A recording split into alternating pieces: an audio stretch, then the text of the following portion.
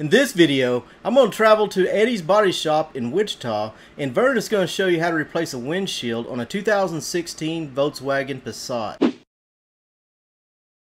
Now Vern's going to do this just using a cold knife, but he's also going to show us a couple other tools. He is going to use that reciprocating saw on the bottom, but he has a tool called the Equalizer Cobra, I believe he said it was, and it basically has a string or a wire that goes around the windshield.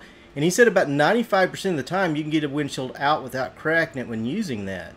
And that would be useful if the windshield's not cracked and you have to replace the roof or something like that. What it does, it just suction cups to the window. And you wrap the wire around the windshield and hook it into here, and it just ratchets. And it pulls the wire in and cuts the glass out for you. Doesn't do any body damage to the car, no scratching, no issues that way. And now he's showing us some different blades he has for the Equalizer AM bush. We have one of these at the school, which works really well, especially for like the bottom of the windshields. We'll demonstrate that here in a little bit, and he's going to use that, but it's basically just a reciprocating saw with a real long blade that can cut that glue. But before we start replacing the windshield or removing it, we got to take the windshield wipers off, and there's also that cowl vent panel up there that we'll need to take off. Pretty simple to remove these things. All you got to do is, most of this has clips that you got to take out, and that will pop right off. Now this is an easy windshield. A lot of the cars, I'll show you a picture of another one he had in there. It has cameras and sensors and all that stuff that's built into the windshield that plugs in. And if that's the case, you may have to calibrate it, or you will have to calibrate it. And he said they're still sending that to the dealer part of the store for that. And probably a lot of shops are doing the same thing. They're probably sending that to the dealer. But this is a thing that, everything is going to need to be calibrated. We're talking about windshields, side mirrors, bumper covers, all have all these sensors and things. So we're all going to have to become more familiar with how to calibrate this. He says it takes a special room. And then there's some steps to it, and that's something I need to learn as well. But he's protecting the corners of these fenders with some duct tape just to protect it if he happened to accidentally hit it with the glass while he's taking it out. You always want to protect everything like that. Now he's just going to show us a cold knife, and there is an art to this, because I've seen guys do this and he made it look like it was butter, and he said it was even cold. He said it works a lot better if the car's warm, if that urethane has time to warm up. But it was cold, and he still made this look so easy. But I've had problems with this, and I asked him about that, how you get it to slide through there so easy. And he says it's just a technique of getting the angle of that blade just right. But I have never been able to get it to work quite that easy. I'll use every type of pneumatic power tool that I can getting these windshields out. But if you look how easy he goes through this, really there's no need to. If you can get a cold knife to work this easy and this fast, why use something else? I mean, it's really fast. He's already got that whole windshield loose except for the bottom. Now you can't get to the bottom of that with a cold knife. He is going to have to use that reciprocating saw to saw through that bottom part. And he's cutting all this urethane up by the glass. You don't want to cut it down towards the pinch weld. You want to cut it up towards the glass. He will smooth and trim that out later. Now he got some water, and he sprayed in there, and that helps lubricate the blade, he said, to help it cut a little better. And again, he's pushing that blade up against the windshield so that all the urethane stays on the pinch welds. And this is a pretty fast process as well. You do want to be careful. You could damage something if you're not careful. That blade is moving up and down, so you got to be careful with that. But you can see this is a pretty fast process as well. Now half that bottom is loose, and he's just got this other half to go. So he's going to get that and cut that out, and this windshield will be ready to take out. Now he's been doing this for 20 years, and he's very good at it. I've never done a lot of windshields, and I struggle with them quite a bit more than he is. But he makes this thing look so easy. But it is a little bit more difficult if you're not that experienced. So now he's going to take the glass out, and notice how he's handling it. And he's going to go set it down, get the new one, and get it ready to put in. And you can kind of see how all the urethane is on the pinch weld. Then he's going to come back and he'll trim that up. So it doesn't have any. He's showing us the tools that he uses for this. It's basically just types of cold knives that you trim that with. And he said you want to leave about 2 to 3 millimeters or no, 1 to 2 millimeters of the urethane on there. So you don't want to take it all off. You don't want to take it off to clear the pinch weld. Leave 1 to 2 millimeters on there, and then he can put that urethane straight on top of that. And again, he makes this look easy, but it you know, it can be a little bit more difficult if you're not used to it. And he said he pulls up on these this urethane strip just in case there's any loose paint. He wants that paint to peel up so he knows about it. He said if you're not pulling up on it, you could possibly get it off and be a loose, some loose paint and not know that it pulls up. So be sure that you're pulling on that, because if some paint does come loose, you want to be sure that you do get the corrosion protection, you know, prime it and do all the things you need to do if the paint wasn't holding.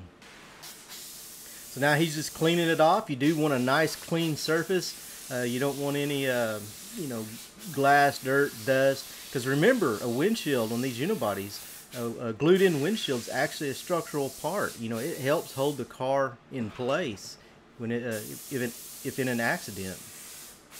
So keeping everything clean is just important doing windshields as it is doing paint work. You want everything clean so everything sticks well. So he got the pinch weld clean, and now he's going to move to the glass, going to remove the protectant tape that it had on it. And then he's going to clean this windshield with some glass cleaner just to get it nice and clean. He's going to go around the whole thing and spray down, and then he'll wipe it to get it clean. And this is important because if there's any contaminants on that glass, it may not stick the way it's supposed to. You know, and if you're in an accident, it may not hold up the way it's supposed to. So you can see the dirt that he shows that took off just from wiping it down. And then he gets a release agent, and it's just another step that this system has.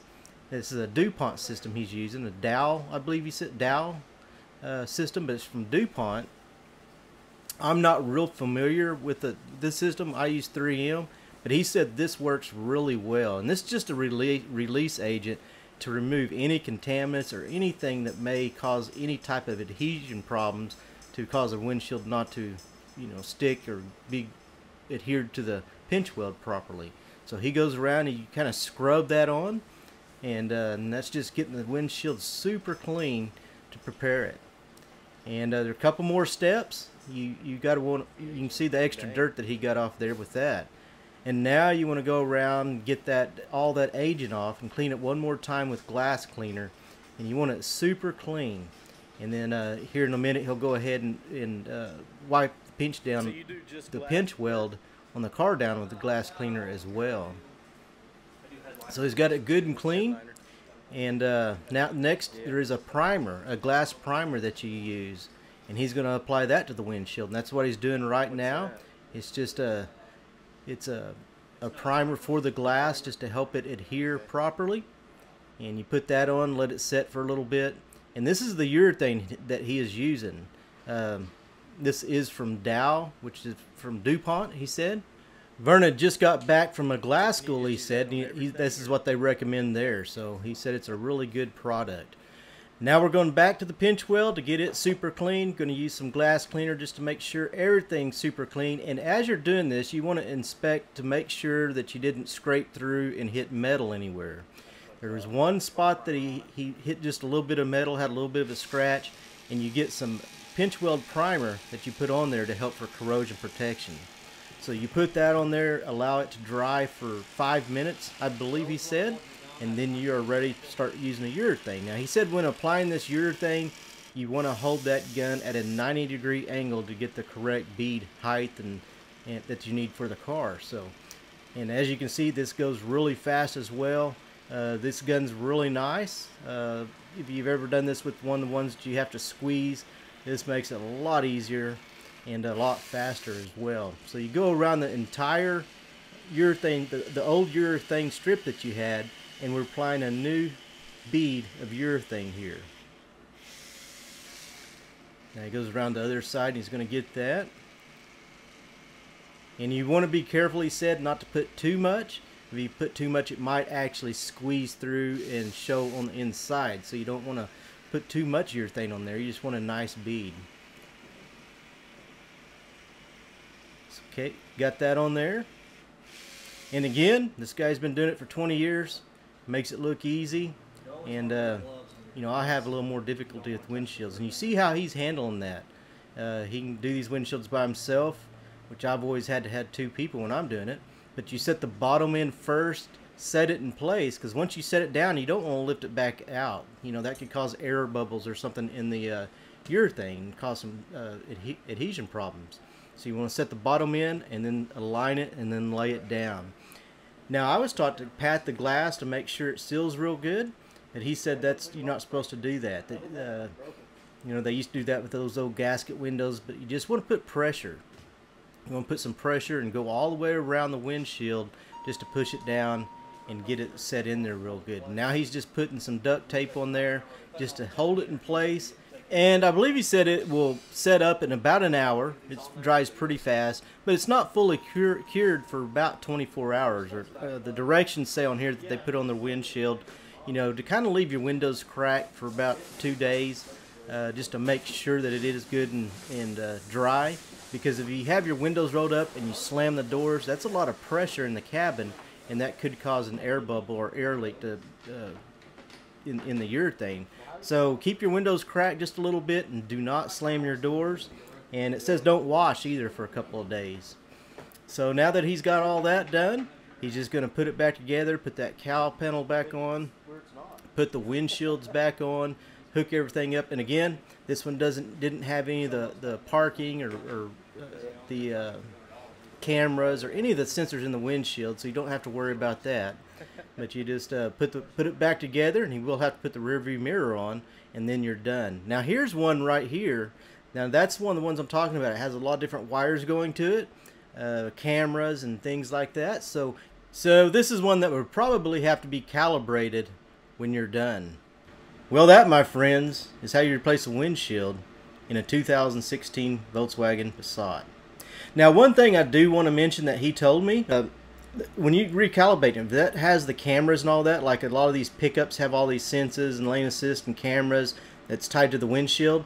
If that truck is lifted, it won't be calibrated. You never will be able to calibrate it correctly again. So that's something to think about if you're going to get a new truck and lift it. You know, that might set those settings off. Anyway, thanks for watching. If you like this video, be sure and give us a thumbs up, subscribe. Thanks for watching, take care, and we will see you in the next video.